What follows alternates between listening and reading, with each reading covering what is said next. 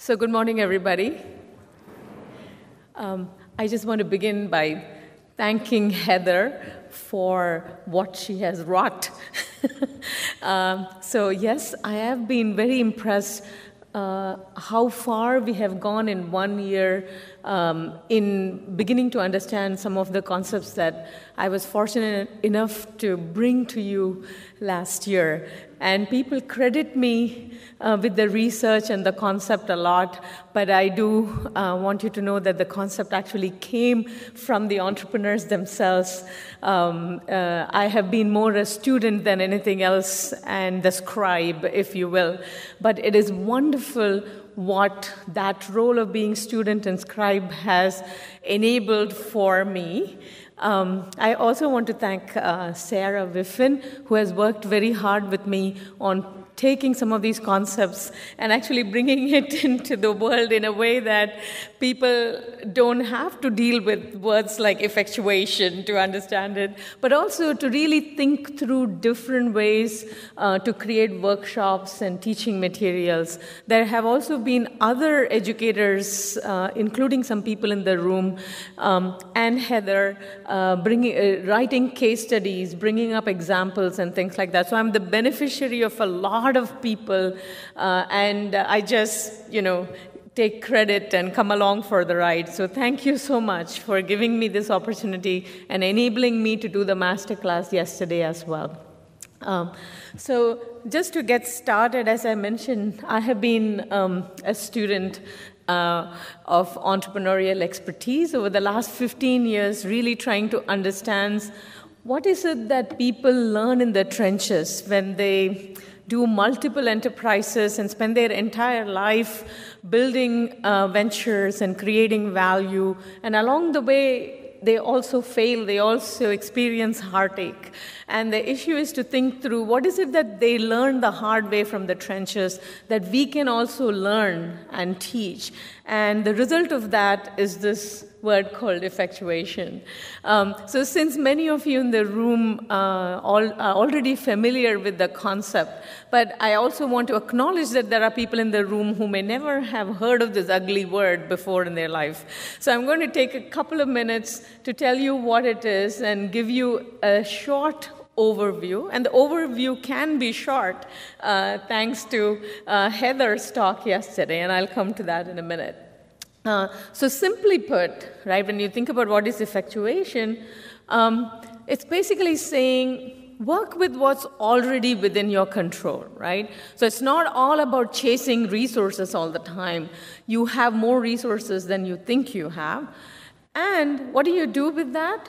You actually co-create the future. And the future can be your future, the future of people you love, the communities you live in, or the future of the universe, the future of the species, the future of the world. And you can see that over a period of time, we have done this research not only with the expert entrepreneurs that I studied for my dissertation, but we went out and looked at hundreds of companies in different parts of the world, different demographics, people even in 18th century onwards. And so there are about 40 researchers who have worked in this area, and they developed lots of empirical understanding of the field as well. So everything, as I say once again, comes from a lot of other people. I just give you a subset of some of the case histories we wrote of companies where you can actually see evidence of the principles of effectuation. So just to remind ourselves, right, this is simply the idea that you can work with things within your control to co-create the future. The question really is, and the interesting part of the research is how. And the how we found is embodied in 5 different principles that you already have heard of in the talk that Heather gave yesterday, which was so good that at 2 a.m. today morning, I got up and started redoing my slides because I don't need to explain everything in great detail anymore, because her story and the fact that she had the slide behind her kind of explained the principles. But I'm just going to show them and spend like a sentence on each, just reminding ourselves. But the story of NACCE, the 0 to 60 miles per hour story of NACCE, the way Heather presented it yesterday, already should have taught you the principles. So this is just a very quick review session. So you have the bird in hand principle, which basically says that already you have enough things within your control that you can get started on changing the world or changing your own future, right? So it's a mindset that looks at scarcity and sees resources. Kind of don't think about all the things you don't have, just think about the things you already have and begin with that.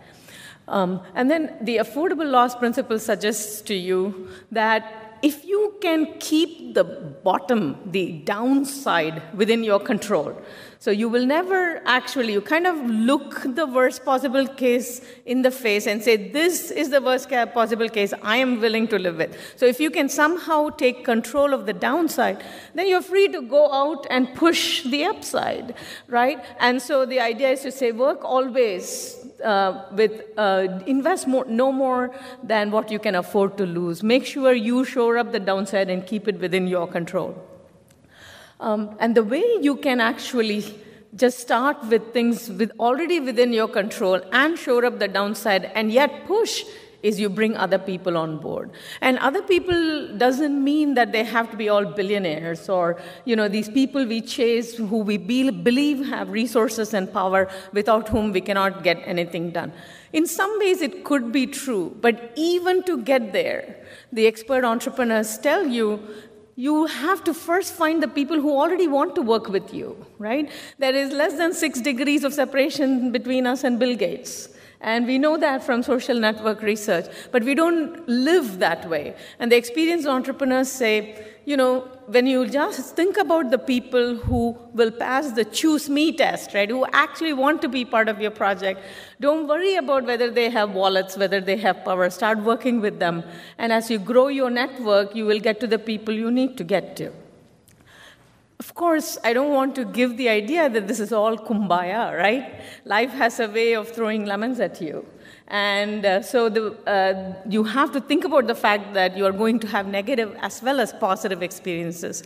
But what the expert entrepreneurs learn is simply to say that even when something negative happens, because you have all these other principles working for you, there are ways to turn some of those into opportunities. In many, many cases, people have turned really difficult things into opportunities, and it's fascinating to understand how they do that. At the heart of all of that is, of course, the idea that the future is not something out there that we have to somehow figure out and go on a treasure hunt and be extremely smart and well-endowed to do it.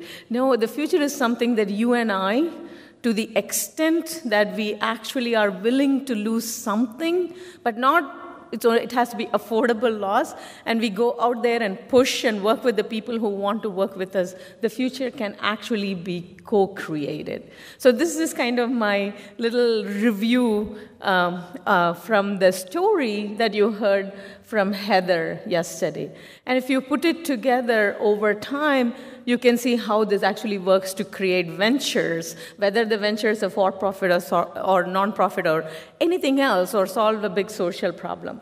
So you start with who I am, what I know, and whom I know. That's all, things already within your control.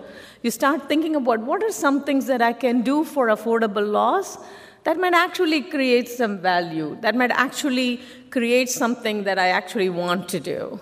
And almost the first thing you start doing is you start interacting with other people.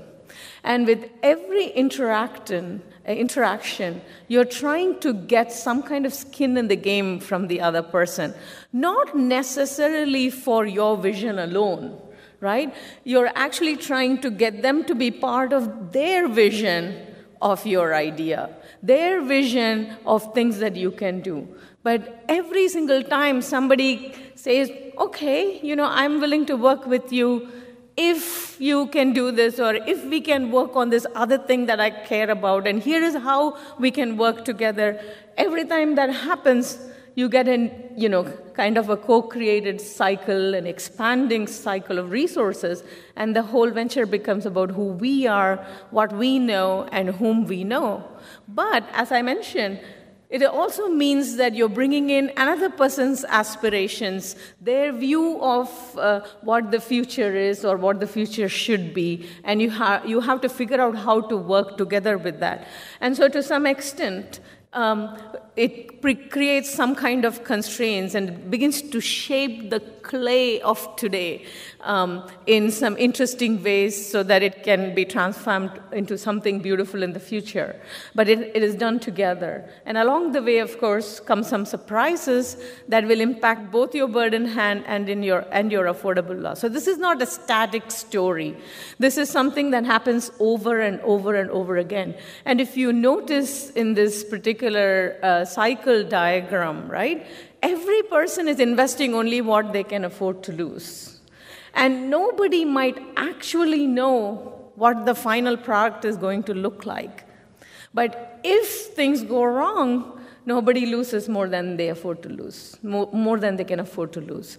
And this is why that this process is, very likely to lead to something new, to kind of a novelty, innovations of some kind, but it also keeps the costs of failure down. So it increases the probability of innovation if you succeed and reduces the costs of failure if you fail.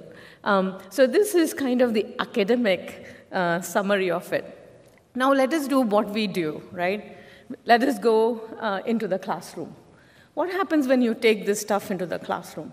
So one of the things that you hit immediately, and this might happen not just in the classroom, it might happen if you go into your dean's office, right?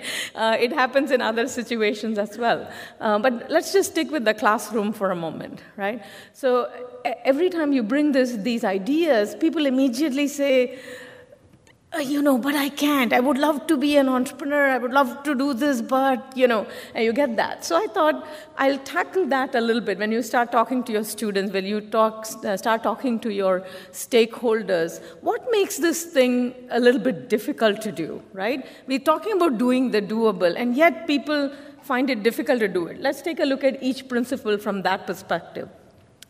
So what happens? When we say, I can work with things, that are within my control, but the fact is we dream big, right? We have wholesale ambition. We imagine a world, that is poverty-free or something, and it looks like whatever we come up with that we can do seems very small. It seems very retail, and people get demoralized. So that's why the effectual entrepreneurs are learning the lesson that don't just start with a big dream and don't underestimate the importance of retail action, right? So the thing is, it's okay to dream a bit, but keep your specific goals a little bit more open. It's okay to wake up in the morning and say, I want to create a poverty-free world, but don't think that you can sit in bed and figure out the way, to create and then until you are convinced that this is the perfect way, you don't act. Right? That's what this principle is actually telling, and that's very difficult to do. So I'm not going to give you answers on how you address these issues, but this is the task in front of us, to educate people to say, that action is worthwhile, even if you do not know for sure that you can actually solve. The inspiration is important, but the action is crucial. Let's look at affordable loss here. What happens here? Again, a lot of people get excited by the upside, right? They start calculating how good it would be if I could achieve this kind of thing. And they don't want to think about failure at all. They don't want to think about the downside at all. And the experienced entrepreneurs learn the opposite. They say, if you can face the downside in the mirror and you still know you can live with it, and in spite of that you still want to do something, now, that's a good enough criterion that it's worth doing. You don't have to create an entire poverty-free world. But you say, I will do this particular project, And even if this project doesn't work out, it's worthwhile for me to try it. That's a good way to select projects. It makes you think about economic and non-economic upside in a very, very different way because you have faced in the mirror what the downside possibilities are. Now think about, the crazy quilt principle. There are some real issues with that, right? This time, it's not just that you're focused on the upside or downside, but you have this, students are always, they're always telling me the story of the entrepreneur as this persistent hero, the lone visionary who can see something nobody else can see. The rest of the world is idiots, and, we have to do this, and I have to do this at any cost, that kind of thing. And at the same time, paradoxically, they all constantly worry about the loss of control, right? If you're such a visionary hero and you do not care about the world, then why are you afraid of working with other people? Because you are right. And it turns out that in their mind, it's actually logically linked, right? If I'm the only person who can see it, that means nobody else can see it. So if I bring other people on, they're somehow, going to adulterate, stain my vision or something. So they have this idea that you have to do it your way. And as I said, most of my students have never heard the Frank Sinatra song, but, they all buy it for some reason. And then the lemonade is kind of a very easy one because a lot of people, all of us do this. When bad things happen, it's kind of very difficult to wake up that next morning and see opportunity in it. That is not an easy thing to do. With the lemonade principle, we are actually talking about some negative things happening in life, whether it's failure or whatever. So that's a tough one for everybody. Definitely for students who might be thinking about the future in a very kind of path-dependent way. They want to follow a career path. They want safety. And they keep thinking all the things that could go wrong. And they do not see that there could be opportunity in some of those things actually going wrong. And we come finally to what I call Steve Jobs. And this is the Steve Jobs syndrome. So I'm very glad Ed Massey brought up Steve Jobs. I'm going to talk about him in a minute. So here it's basically seeing that the future comes from, that you co-create the future, which means you have to work with other people, which means you have to ask other people for help. Right? You're not this bright, visionary, lone hero who's going to be able to convince everybody to come on board. You don't have tons of money. You don't have power. And the question really is, how do you go out and co-create with other people? How do you depend on other people in some ways? So my students keep bringing up this issue. Oh, but Steve Jobs, wouldn't ask anybody. Steve Jobs knows. He even knows what the market needs. And so they just have this, what I call the Steve Jobs syndrome. So I was trying to fight this in class and trying to explain until, of course, another student solved the problem, thanks to the internet. And the students basically sent me a video. So let's let Steve Jobs, speak for himself.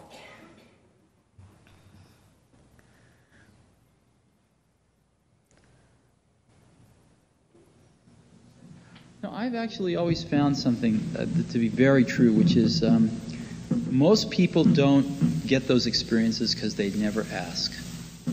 I've never found anybody that didn't want to help me if I asked them for help.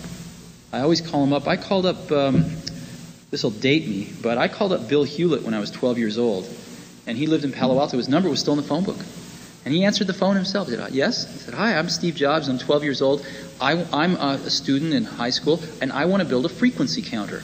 And I was wondering if you had any spare parts I could have. And he laughed, and he gave me the spare parts to build this frequency counter, and he gave me a job that summer in Hewlett-Packard, working on the assembly line, putting nuts and bolts together on frequency counters. He got me a job in the place that built them. And I was in heaven. And I've never found anyone who said no or hung up the phone when I called. I just asked. And when people ask me, I try to be as responsive, to pay that debt of gratitude back. Most people never pick up the phone and call. Most people never ask. And that's what separates sometimes the people that do things from the people that just dream about them. You gotta act. And you've got to be willing to fail. You've got to be willing to crash and burn, with people on the phone, with starting a company, with whatever. If you're afraid of failing, you won't get very far. So what do I mean by asking? So in the last few years, we have been focusing in on trying to understand how can you practice effectuation, all the principles. If you're a novice entrepreneur or somebody who's never tried entrepreneurial method before. And the ask became the unit of the analysis. And there are some interesting things about asking, right? It's not just going out and asking for money, the normal sense of the word, right? Or asking for resources. This is really getting engaged with other people, listening very carefully, being empathic, and through that, let possibilities emerge. So a lot of time, we spent a lot of time yesterday kind of thinking about this and practicing it in the masterclass workshop. So just to get us going on that a little bit, without getting into all the details of the research and the stuff that we have learned through the ask, I just want to tell you a story of an ask, right? Most of you might have known this story. This is a story of Grameen Bank in Bangladesh, which has kind of one of the earliest microfinance organizations that kickstarted the entire microfinance industry to some extent. The founder of Grameen Bank, Muhammad Yunus, won the Nobel Peace Prize. And now, of course, microfinance is so successful that everybody disses it. And that's all right, too. But when Muhammad Yunus got started with Grameen Bank, the story, the 0 to 60 miles per hour story is kind of interesting. And it has all the principles of effectuation as you would expect it. So I'm going to go rather fast on that, right? So here's an economist who returns from the U.S. To his home country, Bangladesh, and does what an economist does, collects data. He's an agriculture economist. So he's Chittagong University, but collects data in rural areas. And there's a natural disaster, after which he kind of realizes that for the amount equivalent of about $27, he could save 45 livelihoods. And just like you and me, he says, okay, I have the money. He gives the money to the people.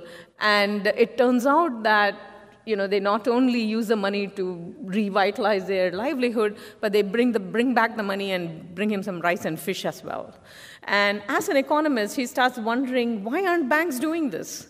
I mean, this seems like a simpler way than all the stuff that we do to try to get people out of the economic misery after a disaster. Why don't we just lend them money and have them develop their own livelihoods? And then, of course, he goes to the bank, and the bankers laugh at him, and they basically tell him, oh, but these are poor people. They are unbankable. The amount of the loan is smaller than the fees we would charge to process the loan application. So this cannot be done. And so Muhammad Yunus thinks, okay, maybe I can form a little organization, and we start going from village to village, and we'll try to do this just as a nonprofit. And he begins to do it, and it goes to the next village, it works, and he starts learning along the way what it takes for people to become part of this organization, what it takes. And he learns things like if you give the money to the women, it comes back with rice and fish. If you give the money to the men, not so much. Moreover, if you give it to the woman, you can see the entire family kind of getting prosperous within the next year or so. It becomes really visible. So they come up with these models of how Grameen should actually lend, how this thing should work. They have all the details worked out. And then they realize that once they move out of 2 or 3 villages that they know of, they hit a huge problem. And the problem is that there is a taboo in Bangladesh, which for centuries it says women should not touch money. I mean, literally, physically not touch it. And now this seems like the kind of problem where we give up, these ignorant, superstitious, whatever, religious, so how do we solve this problem, right? It's time to go back and be an academic at that point in time. Turns out that the people at Grameen and Yunus thought, why don't ask people? What is the problem? Why can't she touch money? And so they went and started talking to husbands, and it turned out it was not any of those things. I mean, these people are poor, illiterate, maybe even superstitious, but they are smart. And the smart answer they received was actually that people said, you are saying you're going to come and give money to this woman who has never even touched money, and you are saying that she is somehow going to do something and repay it. It just sounds like a scam to me. All I'm going to do is the age-old problem. I'm going to fall into indebtedness. I'm going to end up owing the money.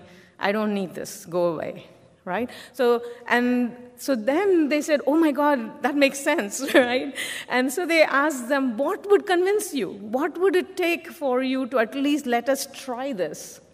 And so some of the men started saying, give us in writing that I don't have to repay the loan that you're giving her, right? So they actually created this reverse contract, knocked on people's doors and offered them, this reverse contract of saying you do not have to repay this loan. And that's what it took. It took 15 years, but every time one or two people would sign on, the magic would happen, and the neighbors would see this family actually is coming out of it, and so they built the model. I just wanted you to think about this idea of effectuation that many people in the room are already familiar with and have read and are teaching and even developing teaching materials. And then think about this little word, ask. And think about how we can actually use that word to solve the problems that I listed, that the students come up with on why they cannot do each of the 5 principles. So that I'm going to leave as a task for you. So let me just put this together so you can see this, right? So you think about the 7 million women entrepreneurs in Grameen Bank, and you think about the principles, and you say, how do you link all of these together? It's something very, very simple. It's the notion of the ask, right? So I'm assuming we still have the 15 minutes. So in the spirit of co-creation, here's a little surprise that we have come up with. And it's not a bad surprise. It's actually a good one, so I'm not calling it a lemonade thing. So yesterday, when we taught the master class and some of the aspects of the ask, we asked actually the participants if they would like to come up here and make an ask in front of you. Right? Because one of the things about asking here, it's not like pitching. You don't need elaborate, preparation and things like that. So let's go very quickly. What's the difference between a pitch and an ask? Everybody knows what a pitch is, right? So you decide what you want to do based on the opportunity, this big solution that you have. You decide what resources you need. You kind of figure out who has those resources, and you figure out a way to convince them to give you those resources, right? The ask is kind of the opposite. It says, just start with what you can do based on your own means and affordable loss. So people who come up here and ask you, they don't really need you, right? They're going to do this anyway. But you also want to bring other people on board, right? And the way you do it is to just ask anybody and everybody you meet, and to ask openly. There's no huge quid pro quo. You're not convincing them. You're not selling them in the normal sense of the word. You're really asking for people to self-select into the process, right? And then you craft a variety of asks. Even when people are not saying yes to your asks, you learn a lot about human behavior. You learn a lot about co-creation, and you learn a lot about what it's going to take to build a value, but you learn through building the value. That's what happens there. But the most important thing is you're open to working with others and to co-create. So in the spirit of effectuation, and I'm co-creating my own keynote speech here by asking people to come up and make an ask in front of you. So let's begin with the ask. There are 4 colleges who have signed up, and we have told them that they can have 3 minutes total, a couple of minutes to introduce themselves and the projects or ideas on which they're going to make the ask, tell you a little bit about yesterday's class learnings as well, and then they have 30 seconds to actually make the ask. And remember, this is not a spectator sport. So you are all going to practice this with them.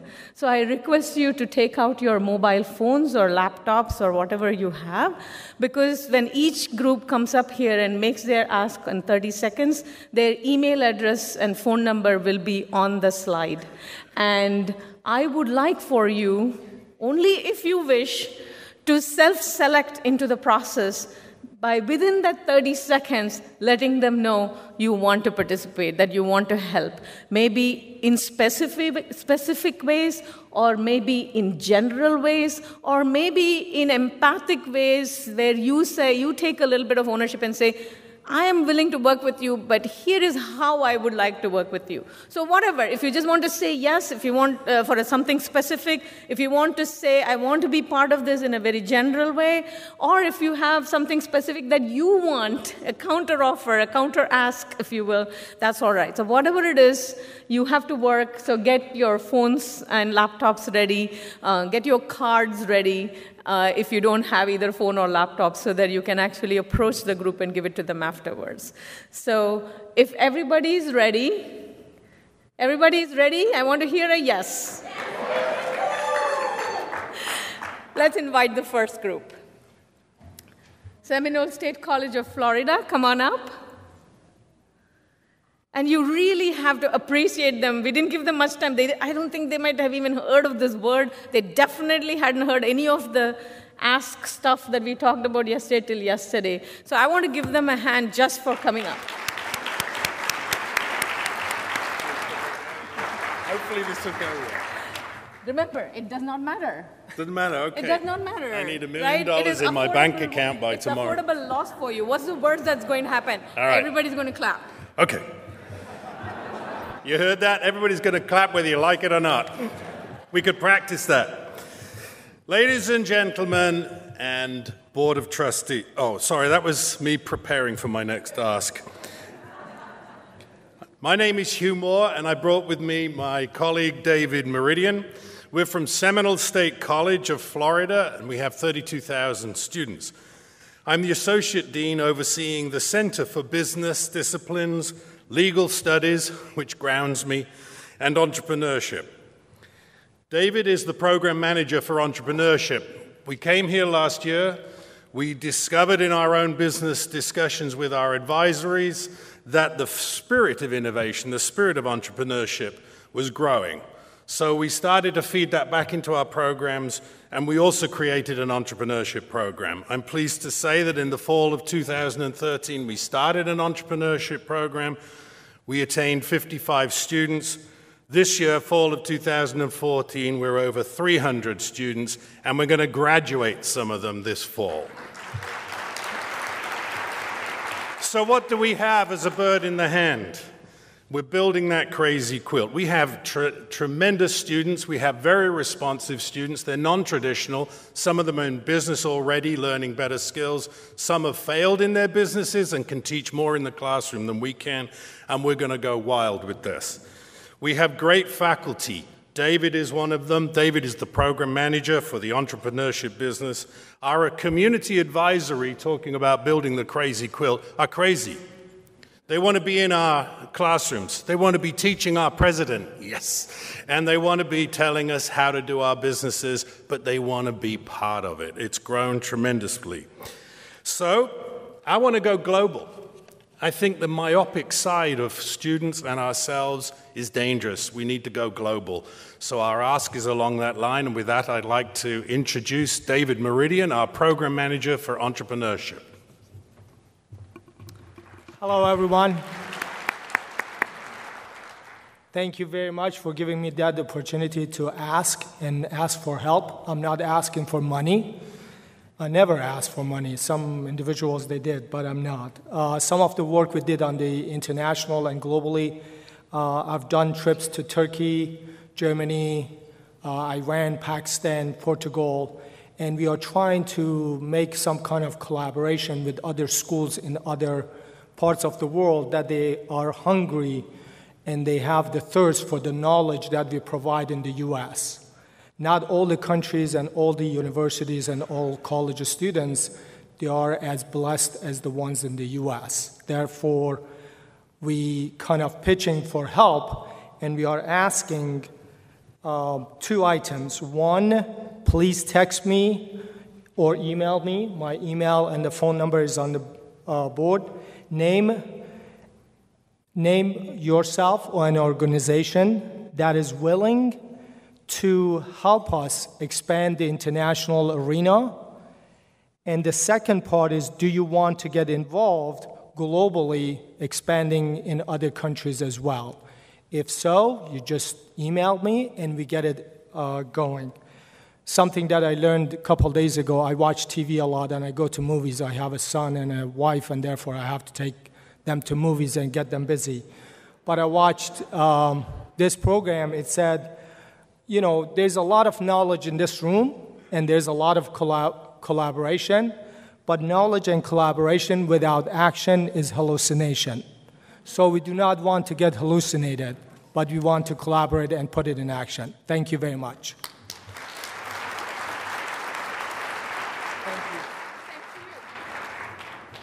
Wow, how awesome is that?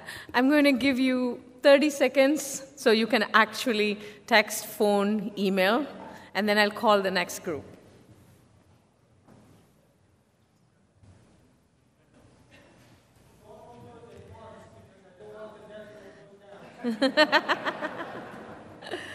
If nothing, take paper and pen, and there's plenty of paper and pen. Write it down, if the net is down.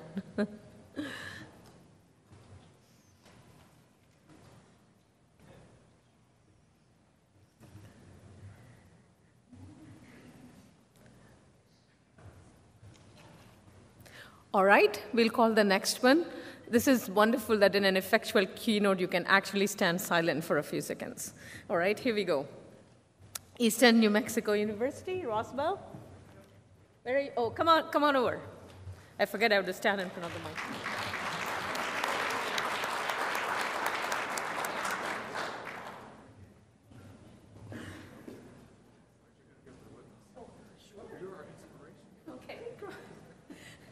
So they already kind of co-opted me as a self-selected stakeholder. I stand with them. Every kind of The boys' choir. The boys' choir. There you go. Oh, you need girls. That's right. Good afternoon, everyone. Good morning, everyone. My name is John Madden. It's my privilege to be the president of Eastern New Mexico University in Roswell, New Mexico, where you can get an education that's out of this world.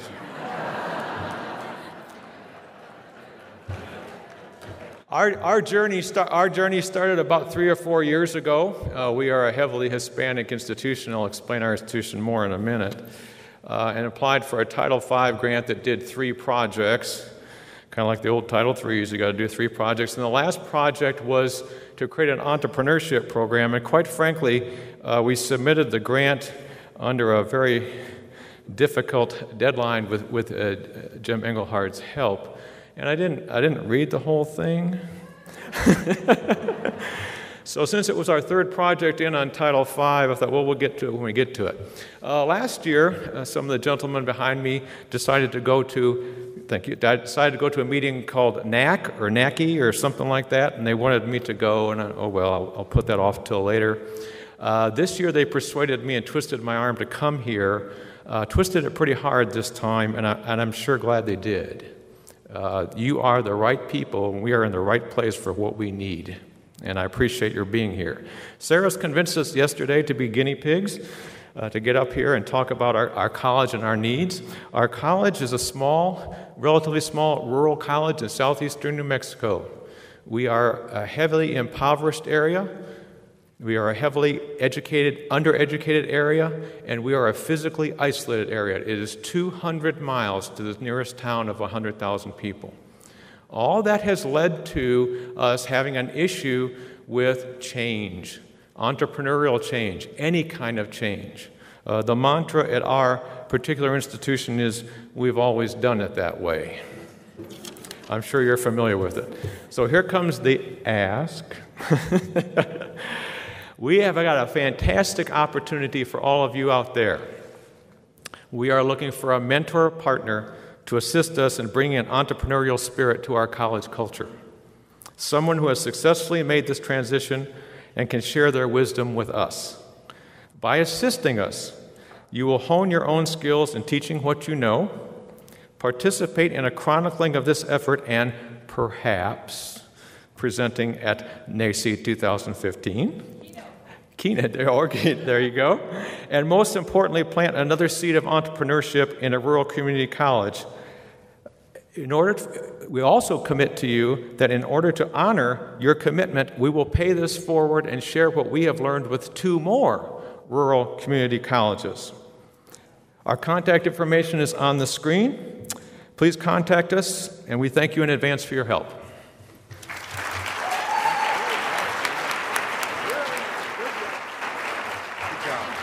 Thank you.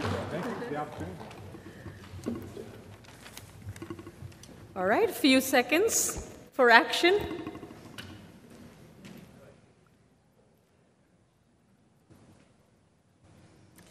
And I just realized Sarah, who without her I don't know what I would do. She's so organized. She has little cards there that actually tells you the time. So I should have made that announcement. So the last 2 groups, at least there is, how much time you have, so you can take a look at her. And one of the things, I'm so short, I cannot see you. I have to do this. All right, shall we bring the next group? Okay. Feather River College, where are you? Come on over.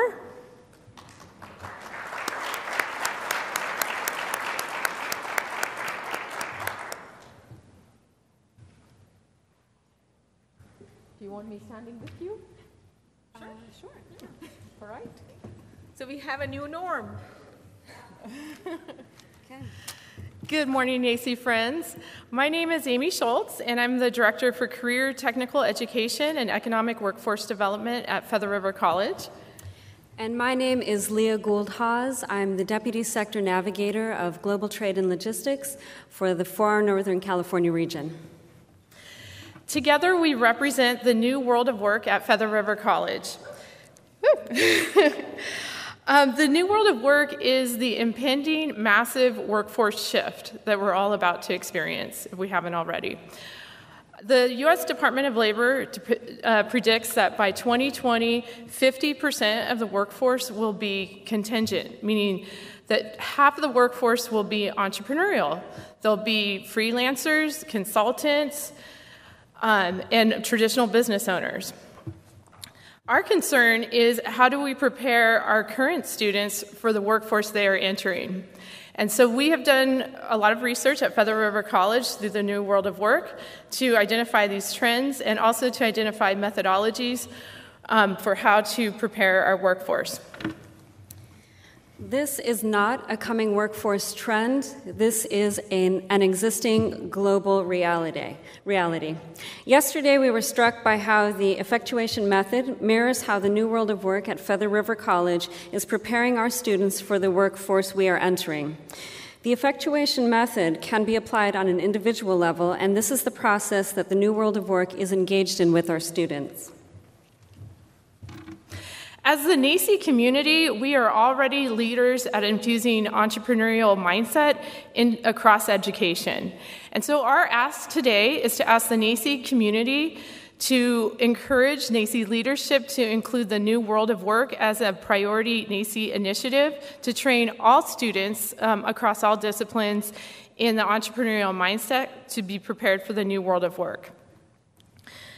Your call to action today is to support this. So first of all, let NACCE leadership know that you are interested in learning more through our conferences, through the journal, through convenings with each other. If you would like to learn more about it, we are actually presenting a breakout tomorrow at 9:45 in the Bougainville room on future casting. But your call to action is to get involved, learn more, and be advocates for your students for the world they're entering into. If you have questions, and we do have our number up there. So you can text Leah at that number. Also, our Twitter handle is new, N-E-W, W-O-W, so for World of Work, _FRC. And we're also all over the NACCE Twitter account, so feel free to jump on there as well. So thank you so much for your time today. Good job. All right, a few seconds. If you don't have a way to text or a phone, just write down the number, please.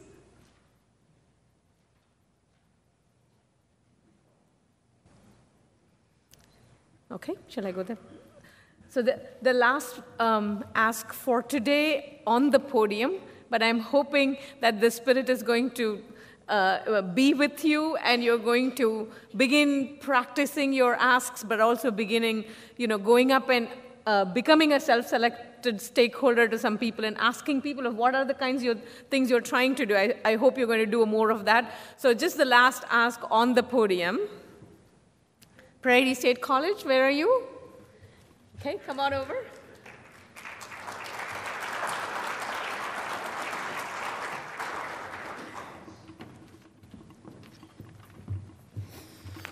Good morning, everyone. I'm Dr. Terry Winfrey. I'm the president of Prairie State College. Prairie State College is located about 30 miles south of Chicago in what we affectionately call the Chicago Southland region.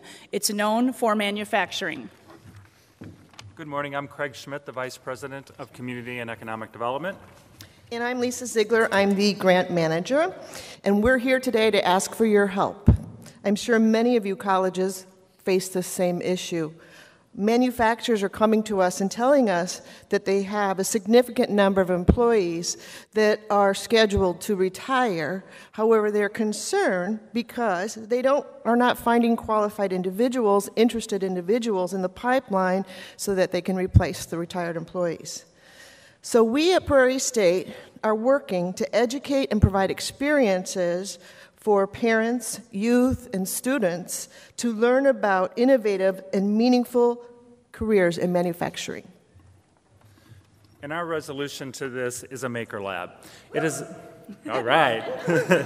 It's space, it's software, and it's equipment that allows students, entrepreneurs, businesses, hobbyists, and artists access to resources in starting a business and to make physical products using CNC machines, welding equipment, and 3D printers. For the Makers Lab, today we're going to talk about 3 of the effectual principles we learned about yesterday: bird in hand, co-creation, otherwise known as the crazy quilt, and the pilot in plane. Yes, Dr. Lambert, we want the pilot there. At Prairie State College, we have a 1,200 square foot space identified. We also have the support and excitement of administrators, faculty, and staff. And this is co-creation of the region, and we have one heck of a crazy quilt. We have local grade schools and high schools that will help us get young people interested in manufacturing and in entrepreneurship. We have Prairie State College faculty that will include this in their curriculum. We have local businesses that they can use this to develop new prototypes and increase their patents. We have local entrepreneurs that will provide them access to equipment, experts, and other resources. We have a huge number of partners. We have regional chambers of commerce and convention and visitors bureaus. We have manufacturing associations, the regional economic development corporations, managers and mayors associations, and we have a unique consortium that includes 12 public and private colleges and universities. So we ask for you to be involved in our Makers Lab. We have transitioned that from from manufacturing to include even local artists who can expand their creativity. Junior high students to learn about the endless potential opportunities, budding entrepreneurs to play in the lab and create that prototype. We ask that you become, all of you, attendees and sponsors, become involved in this exciting opportunity for entrepreneurial spirit. We're looking for printers, equipment, financial assistant, human capital. You all have time and talent. How do you see yourself involved? Please see us. Let us know how you can be involved. Thank you.